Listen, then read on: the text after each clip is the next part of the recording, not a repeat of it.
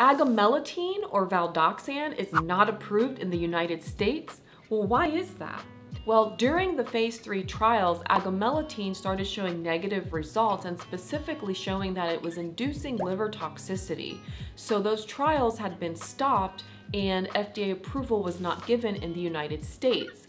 However, it is approved in Europe and Australia, and with specific conditions on checking liver function or liver enzymes before and during treatment of this medication. So in this video, we're going to talk about agomelatine and everything that you need to know about it. So stay tuned.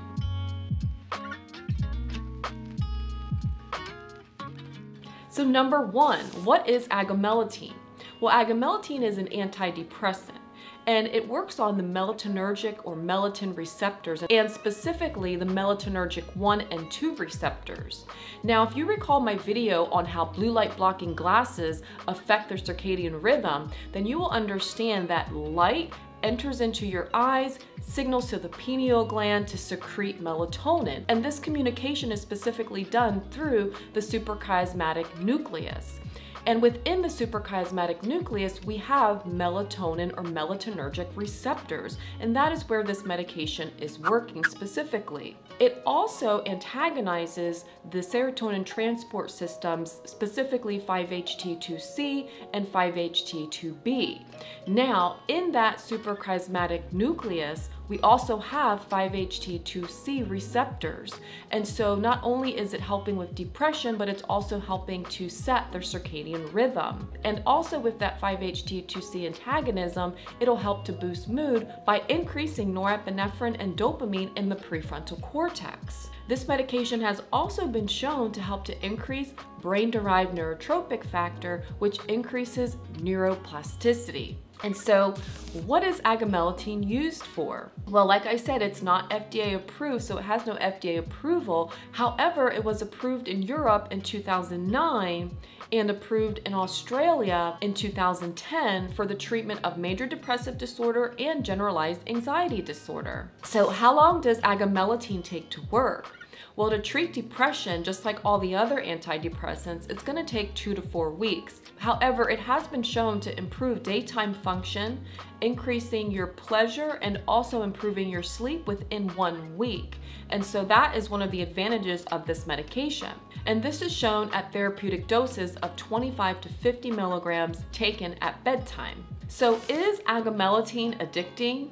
Well, no, just like all the other antidepressants are not addicting, agomelatine is also not addicting. And actually, in a lot of the research on agomelatine, it shows that it doesn't even have any withdrawal symptoms. However, I would caution anybody who's on this medication for longer than 3 months to still decrease it very slowly, because it is possible that neuroadaptation can occur and withdrawal symptoms can occur. It just hasn't come out in the research just yet.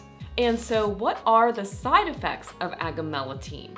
Well, the common side effects seen in up to 10% of patients are going to be hyperhidrosis or excessive sweating, abdominal pain, nausea, vomiting, diarrhea or constipation, back pain, fatigue, those increased liver enzymes, headache, dizziness or somnolence, insomnia, migraine, or anxiety. Now, some rare and dangerous side effects that can occur, as with other antidepressants, there is the risk of suicidal ideation, and again, this is typically observed in ages 24 and younger.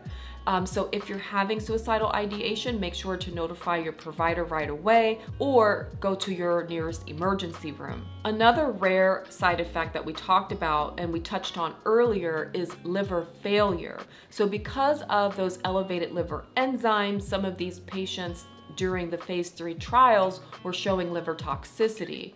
And so this is a risk. And so agomelatine is actually contraindicated in patients with liver failure or any type of hepatic or liver impairment. And also, while you're on this medication, so your labs must be taken before and during the treatment of agomelatine. So if your serum transaminases are increased by 3 times the normal value, then they'll actually stop the medication and switch you to something different, because then you would be at a high risk for this liver failure or liver toxicity.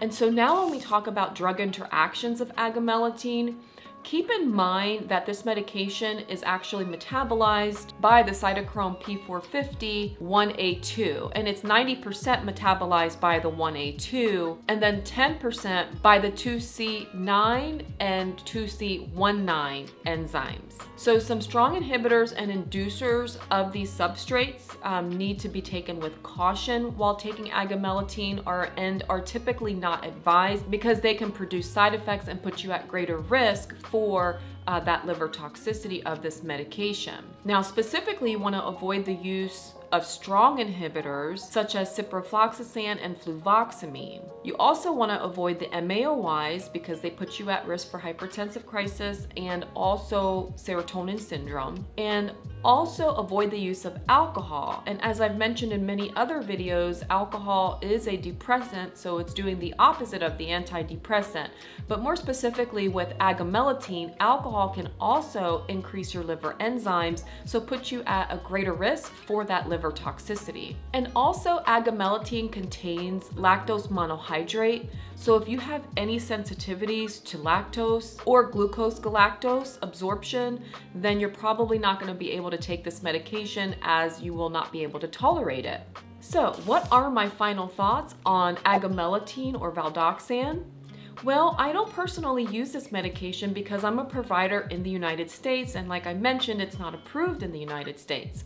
However, looking over a lot of the research on agomelatine, it seems to be a very effective antidepressant, and specifically for patients who have depression and problems with sleep and the circadian rhythm. Now, what I also found very interesting is that there were 2 studies that were conducted, reviews, that looked at agomelatine compared to other antidepressants. There was one that was published in Cochrane in 2013 and another one published in Lancet Journal in 2018.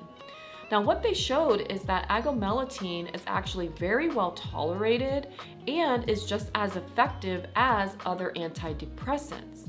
Now, the 2018 study actually showed that it was more tolerable than most of the antidepressants, producing less side effects, less sexual dysfunction, and had less dropout rates than a lot of the other antidepressants. And it was actually found to be one of only 2, so agomelatine and fluoxetine in this study found it to be actually more tolerable than placebo. So that tells me that it is a very well tolerated medication and actually has some efficacy to show that it works, as it was compared to 21 antidepressants. And so if you're thinking about taking agomelatine, you want to look at the risks versus the benefits. And so the risk mainly with this medication is going to be liver toxicity. So if you have any issues with your liver, I wouldn't recommend it. But however, if you do the blood work that's indicated for this medication, perhaps if you do start to have elevated liver enzymes, they can catch it early on and prevent liver toxicity from happening. So it's definitely something that if you're interested in, you want to talk with your provider about. So there you have it. That is my review on agomelatine or Valdoxan.